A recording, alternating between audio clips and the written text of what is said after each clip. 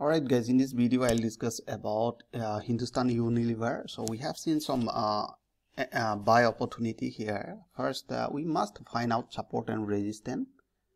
So let me draw support and resistance. Just a minute. Okay, now see here, this is the daily time frame. First we must find out support and resistance by using daily chart. Now you can see according to the daily chart they are creating higher high, higher low, and the higher high and the higher low. Again they create a higher high and higher low. Now when price are creating new higher high and higher low, we have seen price are respecting 20 moving average. Have you seen it?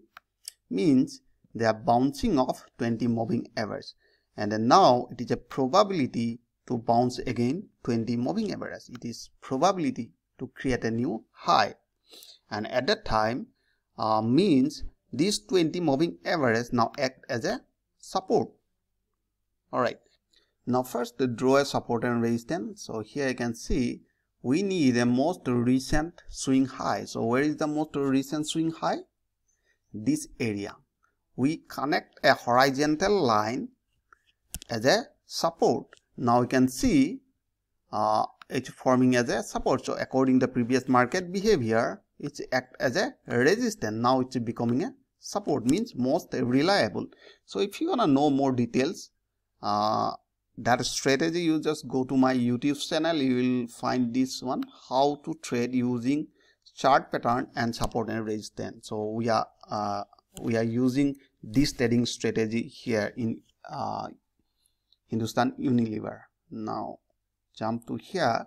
Now you can see we have seen support and resistance in this level. Have you seen support and resistance? And at that time 20 moving average also forming as a support, means this area called confluence zone. So we are looking for this type of. Now let me use the chart pattern here. So let's jump to small time frame like 15 minutes, and I can see in a 15-minute chart we have seen waves pattern. Alright, so let me show you here. Now I can see just a minute. Okay, now I can see here the price are creating lower low and a lower high. Have you seen lower low, lower high? But RSI are diverging here. They are creating higher high and higher low, means they are going to change the trend. So in this area they was running in a downtrend, small time frame there was running in a downtrend, but this downtrend are completed in this area, right? So that is why we are looking for buy. Now in this area we have seen wedge pattern. So let me show you wedge pattern here. So I can see this is called wedge pattern.